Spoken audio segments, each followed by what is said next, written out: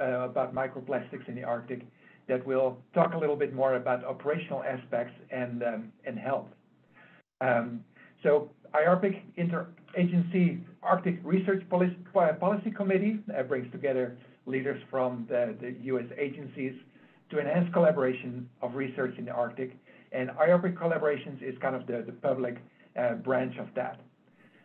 So IARPC just released its Arctic Research Plan 2022-2026, and it's currently developing the first biennial implementation plan, which is scheduled for release in September. So both the physical oceanography collaboration team and the modeling collaboration team will be part of the next phase, and we're very excited on contributing to that. So the microplastics pollution in the Arctic is very relevant to priority area 4, risk management and hazard mitigation, as well as priority area 1 on community resilience and health. So we have two presentations today by Erik van Sebille and Alethea Mountford. So Erik is got a PhD from Utrecht University in 2009, was a postdoc at University of Miami, and a postdoc and lecturer at University of New South Wales, a lecturer at Imperial College of London, and he's now a full professor in oceanography and public engagement at the Utrecht University. He's going to be talking about mapping the origins, transport, and fate of floating plastic in the Arctic. And with that, I'd like to hand it over to Erik, if you want to go share your screen. Thank you, Wilbert, and thanks for all the organizers of this session and the opportunity to give this presentation. Yeah, so what you see here on the right is a map of all the surface drifters out of the NOAA Global Drifter Database that they maintain out of AOML in Miami. 20,000 and counting drifters floating around in most of the oceans, but not really much in the Arctic, right? And of course, that's because of the sea ice. So these are surface drifters. They've got a satellite communication device, a GPS. They don't do very well in sea ice environments. So this is one of the blank spots on the globe, if you want, in terms of tracking how ocean currents move stuff around. And that's also then, I guess, why we need simulations, why we need models to try and understand how the ocean currents, especially in the Arctic, move plastic from one location to the other and move it into the Arctic and what happens inside the Arctic. Now, this is a very, very timely presentation. And actually, when I got the invitation, I had no idea that the timing would be so perfect. Because actually, 2 days ago, we published a paper, or actually Melanie Bergman, who's the first author, and probably a lot of you will know her, published a paper, a review article in Nature on plastic pollution in the Arctic. And actually, most of what I will be showing today will come from that paper, because it is a very extensive overview of, in particular, where all this plastic is, a little bit also on why it got there, and also on what the impacts are. But I understand that the impacts of this plastic will be the topic of next month, so I'll really only very briefly show that figure. But yeah, we know much more now about plastic pollution in the Arctic than we did, say, a decade ago. And in fact, I think it would be nice to start with this map, which is the map that I, together with colleagues, especially Cara Lavender-Law out of FDA, that we came up with in 2015. And at that time, it was the best estimate of the distribution of microplastic on the surface of our oceans. And you could now say, well, the surface of our oceans, really not all of them. Sure, we got the temperate oceans quite well, and with reasonably good coverage there. But you see big gray areas in the Southern Ocean, and especially in the Arctic. At that time, we really had no idea about how much plastic was floating around in the surface of the Arctic. There's only a few years later that the first data sets came out. And I think that the most important of those early data sets was the one from the Tara expedition. So the schooner, the Tara, which has been well known for its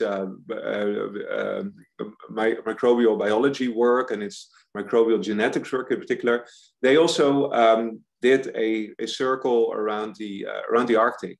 And as they sampled there, they also measured and counted plastic that they found, the microplastic that fits into a manta trawl. And by the way, when I say microplastic, and also on the previous slide, I mean essentially more small plastic, everything that fits within a manta trawl mouth and wouldn't pass through the mesh size. So anything between, say, 1/3 of a millimeter and 20 to 30 centimeters or so. Anyway, on this data set, which didn't go into the ice, as you can see, they navigated the Arctic and found some places where there was still no plastic at that time. So they found some blues, and some of them were actually points with literally 0 plastic in the net, which at that point was actually remarkable. We hardly ever encountered that anymore in the open ocean. But at the same time, it was very clear that there was a big hotspot of plastic accumulation here in the Barents Sea and in the Atlantic part of the Arctic. Now, those concentrations are almost on par with, say, the concentrations in subtropical gyres, a factor 2 or so lower, but certainly almost the same order of magnitude. So this is a lot of plastic that ends up there. And when we wrote the paper, I was involved a bit with the modeling part of this. The idea was that this was because of essentially the Gulf Stream, right? And that's also why we drew it up here. And that this, and the North Atlantic current, that it brings a lot of mid-latitude and low-latitude plastic into the Arctic like this. Now I would draw slightly differently, but I will come to that in a few slides. Now, so this was the first data set, extensive data set of plastic in the Arctic. Since then, many, many more expeditions have mapped plastic in the Arctic. And one of the key things that Melanie did in the review article is that she combined all of these data sets. So here it's not so much about the amount of plastic as it is about where plastic was found in the Arctic, and both in terms of where it is. So here it is in sea ice, on the beach, on the surface, pelagic, on the seafloor or other. And if it's yellow, then there was plastic. And if it's white and gray, there was hardly any plastic. And what you see is that actually, even though on some of the coastlines of Siberia are still pretty pristine, especially in the open ocean, almost everywhere you see plastic now. You find plastic also in the Arctic, including close to the North Pole. Now, that Arctic, that plastic then also has an impact on marine life, and that's what you see over here. So what that does and how it interacts and what happens to that plastic. Right? So with all this data, and then also trying the numbers, we came up with an estimate of really the extent, the amount of plastic that is that's now in the Arctic. So essentially the stocks, how much is where, and the fluxes, how much is going where. And you see that indeed, that concentrations are much lower, fortunately, than on the surface of subtropical gyres, but still relatively high. We find plastic everywhere. And I don't think it makes much sense now to go through all these numbers individually, but you see that we now have estimates, even though sometimes they have a huge range because we just don't know how much is there. But we have the first estimates of all the plastic in the Arctic. And that then also has an implication, of course, for the marine ecosystems, because I think that, as I also often say in the media, I mean, I'm a professor of public engagement for a reason, I guess, is that so plastic anywhere in the ocean, of course, is an atrocity, and we should be ashamed. But I think that particularly in the Arctic, we should be worried, because the Arctic is already under pressure. The ecosystems in the Arctic are the most under pressure almost of anywhere because of climate change, because the Arctic is, as you all know, warming faster than any other place on the planet. It may be here that the marine plastic might be extra detrimental to marine life. And it may just be the drip that tips the bucket, proverbially speaking. So the impact is important, and we don't know. And the problem is really that a lot we don't know. There's some good news. So especially for the mid-water feeding species, that there's been a low level of plastic, but especially the seabirds and the species on land are exposed to plastic and have been found to actually ingest it. So the question is then, well, where does it come from? Where does all this plastic come from? And it turns out to be a very, very difficult question, especially for the microplastics, because from microplastic, you can't really trace anymore. You can't detect where it is from. You can't say like an archaeologist or so asking, well, what is the origin of this type of plastic? Is it from fisheries? Is it from marine or from rivers? But what we do know are that there are direct routes, for example, from, well, where I live in Netherlands, directly into the Arctic. And this is one of the simulations, one of the very first simulations actually that we did with our parcels tool. I'll come to that in the next slide. But you see here a release of virtual pieces of plastic from both the Thames and the Rotterdam, the Rhine river mouths. And you see that, well, initially it lingered a little bit around in the North Sea. At some point, it very quickly goes through the Norwegian current, and then quite quickly into the Arctic. And in this simulation, it kind of lingers around again in the Barents Sea on timescales, and it has ages now of a year, maybe 1.5 years or so. It doesn't really protrude further much beyond 18 north into the pack ice of the Arctic, or the sea ice of the Arctic. It does go around Greenland, so Femke would be interested in that, and then some of it even returns on timescales of a few years back into the North Atlantic subtropical gyre. So we do this simulation with parcels, our parcels tool, which stands for probably a really computationally efficient Lagrangian simulator, I guess, with the emphasis on probably. We're still working on that, but it is by now, after 7 years of development, a fairly expensive, extensive, and well-developed set of Python classes and methods to build your own Lagrangian model. So it's not a Lagrangian model, it's a toolbox to build Lagrangian models. And the key thing, and what makes it particularly useful to study something like transport of plastic, is that it is relatively easy to incorporate what we call behavior through custom kernels. Anything that you can code in an equation, you can put as a forcing on the particles. So the particles can change their depth, their location, not only by the advection of currents, but also by things like biofouling, or by sinking, or by ice movement, or ice rafting. All of that we've done before. I don't have time here to show it all, or by beaching. But it is where ocean parcels really excels in, I think. Now, finally, I understand that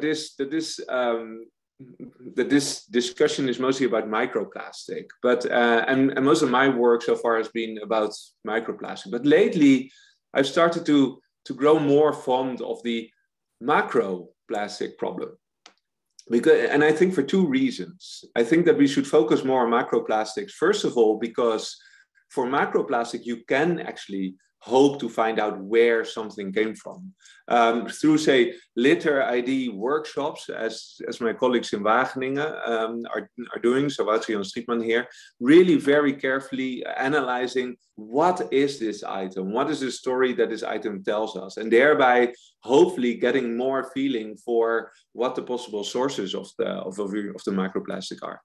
But the other reason why macroplastic in particular are very important to study, I guess, is because those are the things that you can still clean up from a beach. And of course, so most microplastics in the ocean originate from fragmentation of macroplastic, or fragmentation of larger pieces of plastic. So cleaning up one large bottle from a beach, or even from an ocean somewhere, may prevent millions of pieces of microplastics. The only way, I so often get people asking, what do we do about the plastic that is in our ocean? And really the best solution, I think, is to clean up the big stuff before it ends up in small stuff. And if we want to do that, then we want to know where it is, we know where it comes from, we know how it moves around. And that is, at least for me, my new research questions, focusing on entire bottles, entire bags, and their dynamics in the oceans.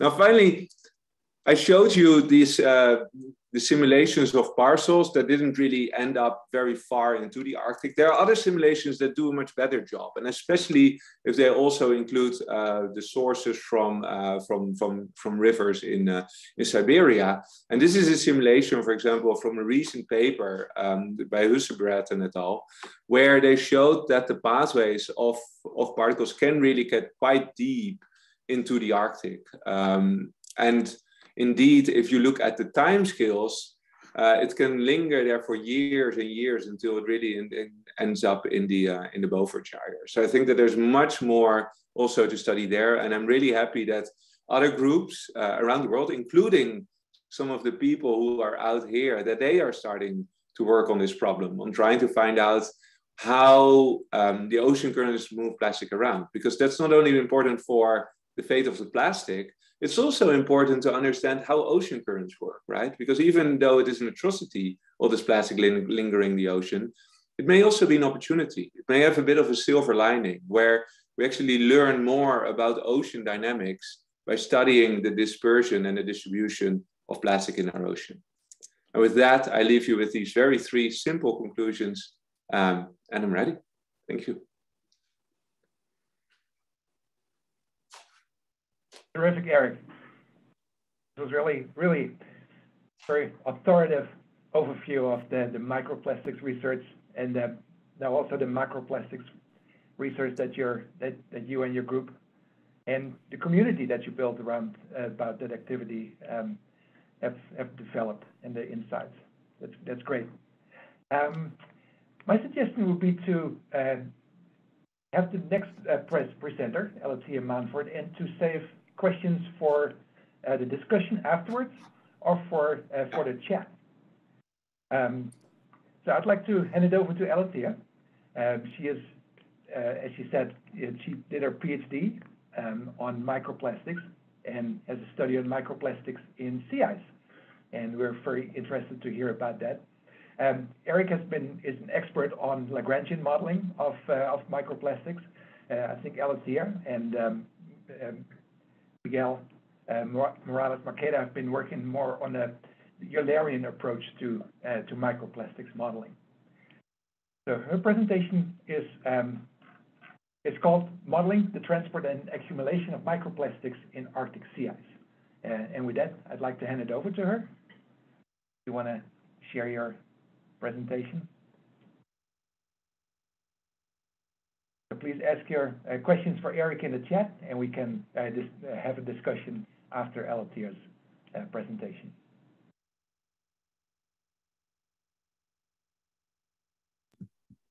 Sorry, everyone, I realized I was still muted there. Thank you very much, Walter. Yeah, thank you very much for having me. As I say, I recently finished my PhD at Newcastle University, and this is where all this research came from. So we had a really thorough, lovely overview from Erik about floating plastics making their way into the Arctic. I was really excited to see his paper coming out the other day. Really interesting read. You should definitely have a look at it. So once these plastics make their way into the Arctic, what happens next? So not only for floating plastics, but for other plastics as well. So this is the same paper that Erik shared with us before, theorizing the Arctic Ocean is a dead end for floating plastics that enter the Arctic from the North Atlantic branch of thermohaline circulation, and showed this high accumulation of plastics in surface waters in the Eurasian basin, and not so much elsewhere, really.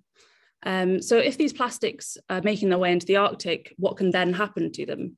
So obviously the Arctic is a really important area for deep water formation, and you have strong vertical convection during the winter months.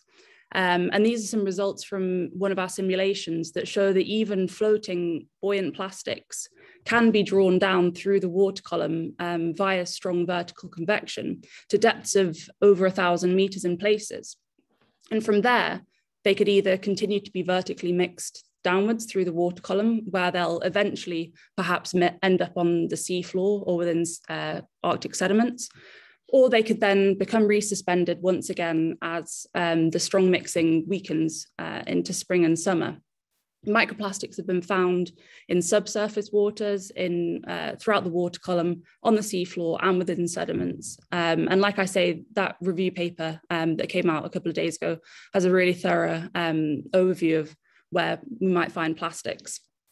But if these plastics don't end up on the seafloor, where else might we find them? And the obvious question is, are we finding them in Arctic sea ice? Obviously, sampling in sea ice is quite a challenge. Quite often people are limited to sampling within the summer months. You've got to think about the costs as well associated, and also just the difficulty of keeping these samples, these ice cores, like stored in such a way that you're not going to have contamination or loss of fibers. So these are just a few studies that I've highlighted to the best of my knowledge. The first one that was published was only back in 2014. So like Erik says, we've learned a lot in the past decade. But the one that I'd like to highlight is the bottom one. So this was a paper that came out in 2018 by Pekin et al., who took a number of ice cores right the way across the Arctic basin. And as we saw with Erik's talk, the North Atlantic is a really important source of microplastics into the Arctic. And unsurprisingly, we can see that the highest concentrations of microplastics in sea ice, at least in this study, are around Greenland and around Svalbard, and are towards the North Atlantic sector as opposed to anywhere else in the Arctic, reaching concentrations of up to 12 million microplastics per meter cubed of sea ice. So in this work, they did some backtrack trajectory modeling as well to try and establish where the plastics came from. But the issue is, as I said, with sampling, you're only getting a snapshot and it's so expensive. And this is where modeling is a really helpful tool to help us, without having to go there and have a look ourselves, establish where plastics might be coming from and where they might eventually end up. So we've developed not a Lagrangian, I'm afraid to say, for those people that are interested in Lagrangian modeling, an Eulerian model using NEMO. So this was a 1-degree resolution model that we initially started up just as a global model to look at the distribution of microplastics globally in the ocean. But then we got interested in what might happen with plastics in the Arctic. So we started with our inputs at 0 and increased them over time to simulate increasing microplastic inputs into the ocean that we might have had since the 1950s, or when large-scale production of plastics began. We only took into account land-based sources because that's the data that we had, thankfully from Erik, right at the start of my PhD. So as I say, only land-based sources. As we know, the Arctic is a really important region for fishing, for shipping, for tourism as well. So there may be varying degrees of accuracy, and there might be regions that may have higher areas of accumulation than this model suggests. So the way that we modeled the incorporation of microplastics into sea ice was basically through 3 different ways. So it was quite simple. If I'm afraid I don't have a more detailed model that has the incorporation of microplastics into it. So through basal accretion, so the freezing of the microplastics in at the base of the sea ice, and similarly basal melt, so plastics can be re-released again as it melts at the bottom, and through surface melt as well. And then as it snows, the bottom layers of the snow may sink below the water column, and then you'll have the influx of plastic-laden waters into the snow and get a snow ice plastic matrix formation. This model doesn't have any atmospheric sources either. As we saw in Erik's slides, Arctic snow may have really high concentrations of microplastics in them, but at this point, we really don't know. It was a little bit too complicated for us to have any sort of parameterization of microplastics entering the Arctic through atmospheric deposition. So these are some of the results from our model, just outputs every 10 years. So as we can see, at the beginning of the simulation, in the 10th year, the highest accumulation we have is towards the North Atlantic sector, so particularly around Novaya Zemlya and in the Eurasian basin, which are areas of high productivity, and you'd expect high fishing areas as well. So even though we've got high areas of accumulation there now with only land-based sources, we could potentially theorize that these areas may have even more microplastic accumulation than we have in the model at the moment. So the plastics enter there up past the Norwegian coast and up through Novaya Zemlya and into the Eurasian basin. But by the end of the simulation, that's not actually where we find the highest areas of accumulation of plastics. They're around the north coast of Greenland and towards the Canadian archipelago.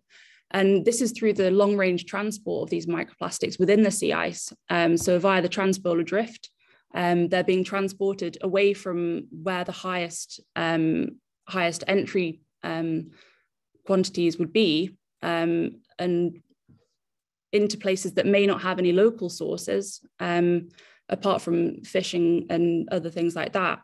And towards the Amazonian basin as well, we can see that we're getting higher areas of accumulation than you may expect, considering there's very little inflow of microplastics through the Bering Strait and not too many local sources as well. So we can see that microplastics are going to be transported over quite long distances in the sea ice.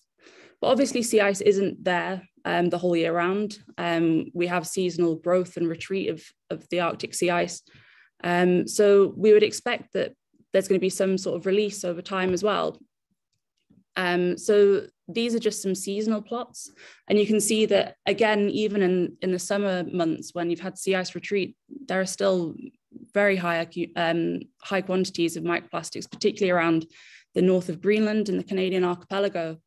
And while we have a steady raise in the mass of microplastics, not only in the sea ice, but in the water column below, you can see the seasonal fluctuation over the years as the microplastics are captured and then released again by the sea ice.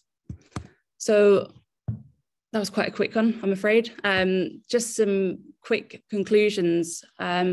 Most of the microplastics we can see are entering the Arctic from the North Atlantic, but despite this, we're still getting high accumulations in areas where you don't have such high inputs, so towards the Amazonian basin and along the Russian coast, which shows that sea ice is a really important vector for the long-range transport of microplastics.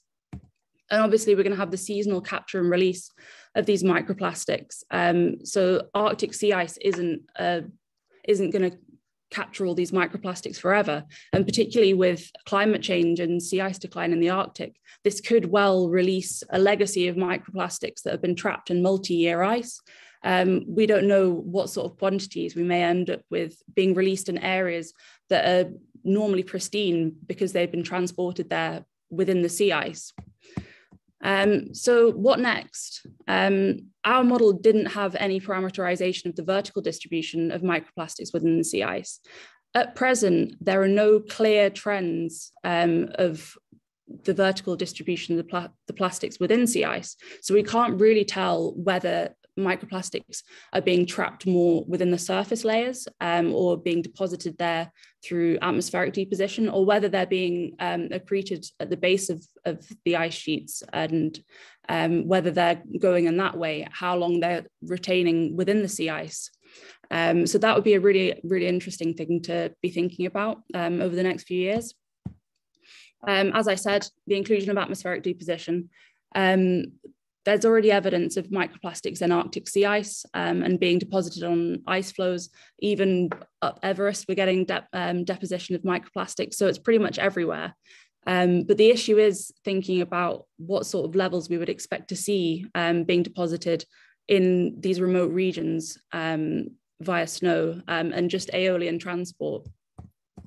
And finally, our model didn't include any interannual variability. So we couldn't really establish what differences in sea ice growth and sea ice retreat were over the years. And particularly with climate change, including some sort of interannual variability. So we could see what possibly the worst case scenario is with increased Arctic sea ice decline would be a really valuable contribution, I think. With that, thank you very much. If you've got any questions, feel free to drop me an email or tweet me. And thank you very much for having me. Terrific. Thanks, Alethea. That was very, very insightful. And I'm pretty sure that there are many questions. Some correspondence is already going on in the chat. I think I'd like to open the floor for questions. So if anybody has a question for Alethea or Erik, and you can also repeat the question that you put in the chat. If maybe we can. Maybe you can, yeah. If you can, Ola, I think you have your hand up. Let's start with you. So maybe you can, if you have a question, just raise your hand, and I'll call on you. Okay. So I put the question in the chat also, but obviously the presence of microplastics in the Arctic is a sign of what we're doing to our planet. But are there any direct physical impacts of the microplastics in the Arctic, or have people looked at this at all? Are there impacts on the ice formation or ice melt? Are there impacts on like surface albedo? And of course, the question is the biological impacts on the fauna and the smaller creatures.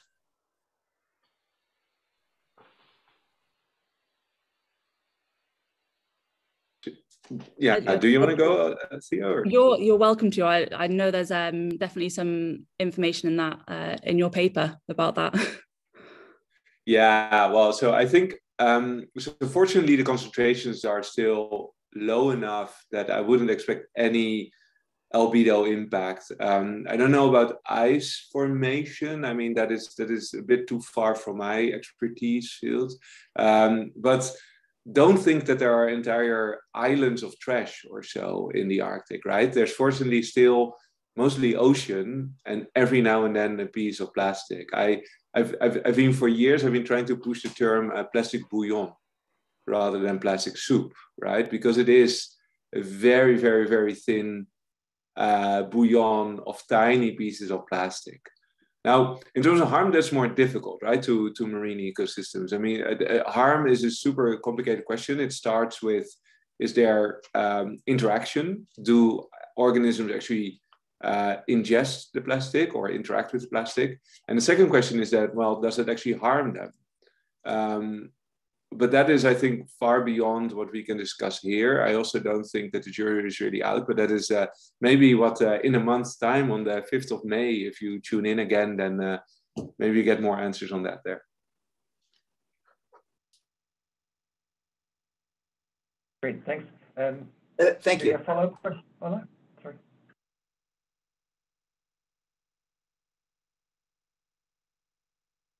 All right, if not, David? Sure. So maybe this is more for Alethea. I was looking at the sources of where the microplastics were sort of getting into the Arctic Ocean. And I mean, if I interpreted the one plot right, it seems like there was more sort of over towards the North Atlantic side. I mean, what about the big Russian rivers, the Mackenzie River in Canada? Are there other plastics coming out of those sources too and getting into the Beaufort Sea? Yeah, rivers are definitely a really important source, especially in the Arctic. We unfortunately didn't include any riverine sources. When I started my PhD and started all this work, the data that we have didn't have any river sources. But I think now there's a lot more data available with regards to river inputs. So moving forward, it would be definitely really interesting to have a see what impact that would have on the distribution. Great.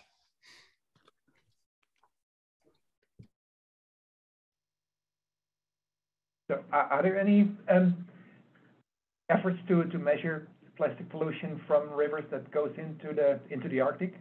Isn't there like the Great Rivers Observatory or something like that that measures properties of river influxes into the Arctic? Is anybody knowledgeable about that? You know that a lot of focus is on measuring plastic fluxes in rivers in Southeast Asia. I don't know whether that's also done in the Arctic. No, I can imagine it's much more challenging there to work, of course. Yeah, I know about the Great Rivers Project. I think it's mostly chemistry, but it would be a question to ask them if they've started thinking about plastic. Right. Is there any measurements within mosaic? Does anybody know? For CIs, of course. Yes, I believe there were measurements during mosaic. I was out there on 2 legs, and I know they were out doing some microplastics measurements. I don't know the details of exactly what they did and what they collected.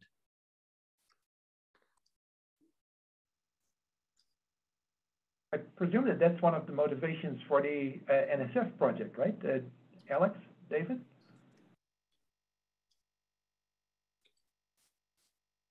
You mean the mosaic? Mm-hmm. No, actually, no, but we'd be very interested from any data that comes out of that. So ours is primarily focused on laboratory work and then modeling. But obviously, the more observations we have, the better. So. I think I did see something from the presentation about the microplastics and CIs, but I can't remember who that was. Yeah, so there is the data from Mosaic, and that is in the paper. So in Melanie's review paper, we also talk about Mosaic. But maybe I can answer Björn's question in the chat. It's easier to just say it rather than to type it all, because it's an interesting question, right, about sediment traps and the plastic on the seafloor in the Arctic. And indeed, there is quite a lot that's also in the review paper. But it's interesting, actually, the first time that Melanie and I started talking about these review papers 5 years ago or so, it was when she told me that in a house garden observatory, so the observatory that they have in Fram Strait, the AVI maintains there, they have some camera systems to essentially to check on the biology and to see what kind of crabs and critters and everything crawl around there. And as he was checking the video footage that they retrieved, they saw plastic bags just moving past at 3 kilometers deep. Oh. So yeah, that's kind of the start almost of this review paper. Like, whoa, what is going on here? Entire plastic bags that just wash past a video footage at 3 kilometers deep. That's shocking, right?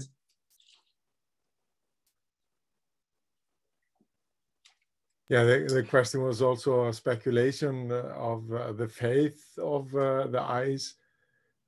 As this ice transported, meaning all the murkier ice, most of it that exists in the Arctic goes through the Fram Strait, and at the end of the day it melts north of Iceland and southwest depending on the time of year.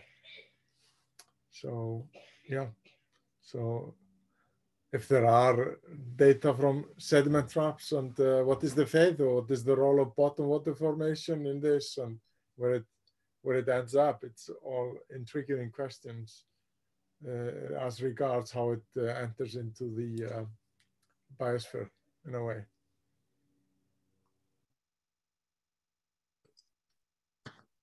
Thank you. Definitely very interesting. Femke, you had a kind of a conversation going on in the chat. Do you want to elaborate on the discussion? Yeah, we had several conversations. Well, I have to admit I'm part of a source of plastic to the Arctic, I'm afraid, because I've been deploying drifters. But because we wanted to limit that, I also used biodegradable drifters that were made from a corn-based plastic. And near Greenland, they seem to outlast their predicted lifetime a lot longer. So in the Gulf of Mexico, they lasted, they said, 3 to 6 months, and we had some that lasted up to 2 years near Greenland. So at least the degradation of that material is a lot slower in that area. So I don't know how this applies to different types of plastic, though. Very interesting. I had never heard of that. So is it fully instrumented drifters? No, these are quite small, and they're only anchored at about 0.5 meter deep, and they give you a GPS position. But at least they don't spread plastic everywhere, and they're much cheaper, so you can get more trajectories for the same money as a larger drifter with more instrumentation. So we had both in the project.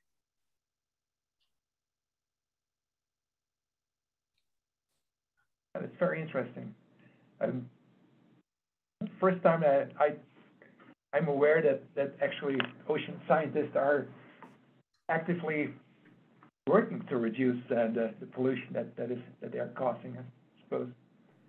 Great. David, do you still have your hand up, or again? Yeah. I had another question I thought of for Erik. So you emphasize the importance of the macroplastics and how the bigger pieces of plastics are breaking down in these little pieces and so forth. So the efforts to clean up the big pieces before they even have a chance to break down. I find that kind of interesting. So do you have a sense of like how much of the microplastic is local to the Arctic, or is it macroplastic that's at lower latitudes that breaks down and then is transported up higher? You know, like I'm just trying to think of where the cleanup efforts should be more focused, maybe. Yeah, great question. The first part of your question is really difficult to answer. Like, where is this breaking up happening? This fragmentation. I think that's exactly the type of analysis that we should do with models. You can simulate this, and well, to the extent, of course, that you have trust in your simulations and your models. Well, then maybe it can tell you something about where it is happening. Your second question is super easy, right? Where should you clean it up? Well, as close to the source as possible. That's the obvious one, but yeah, I mean, where and when the fragmentation happens is the key question in a lot of grant proposals that I'm writing right now. Cool.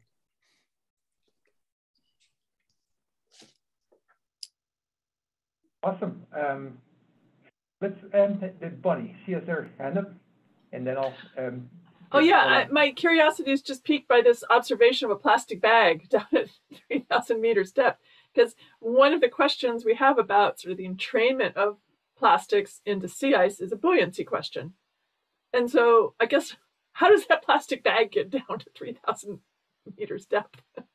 And what do we know about sort of, I mean, right, you can measure the density of different plastics, but what do we know about sort of the buoyancy in the wild of microplastics?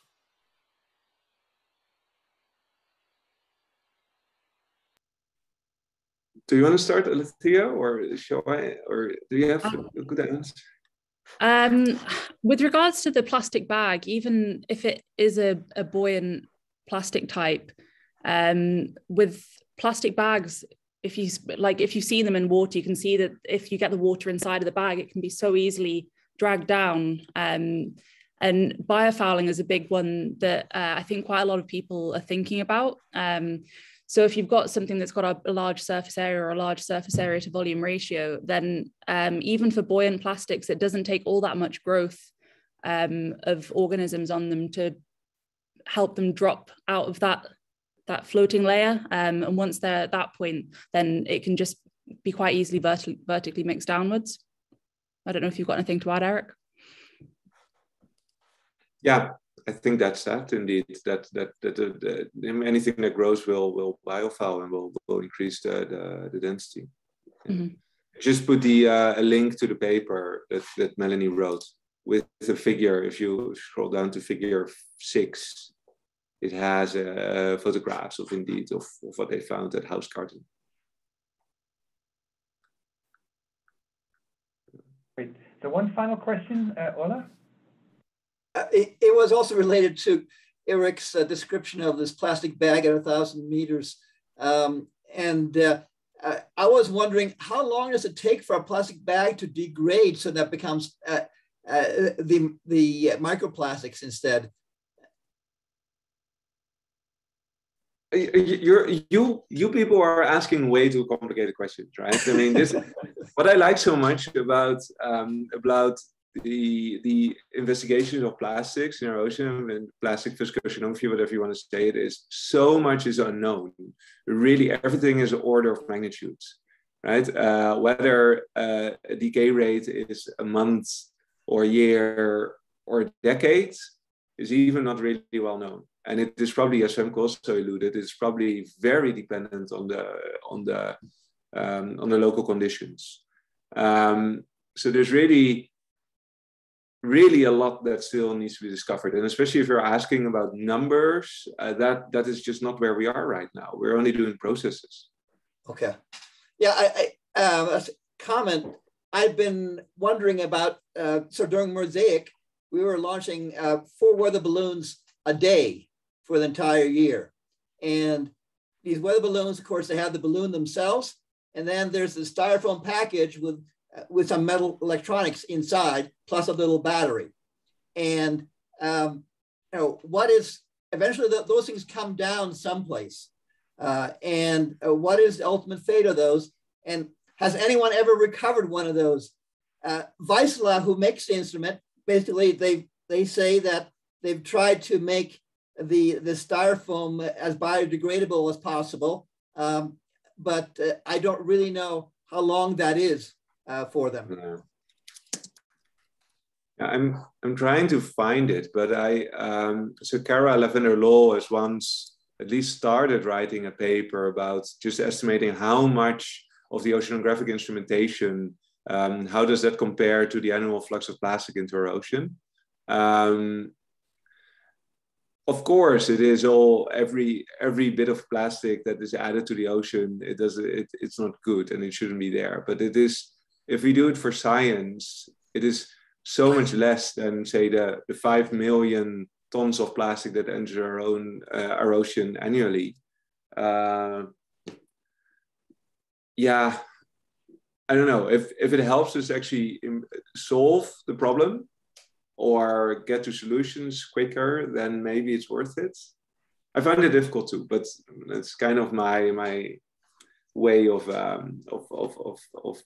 overcoming your we rationalize. No, we do the same thing. Exactly.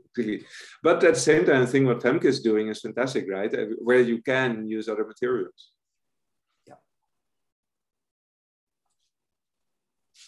All right, very, very interesting discussion, everybody.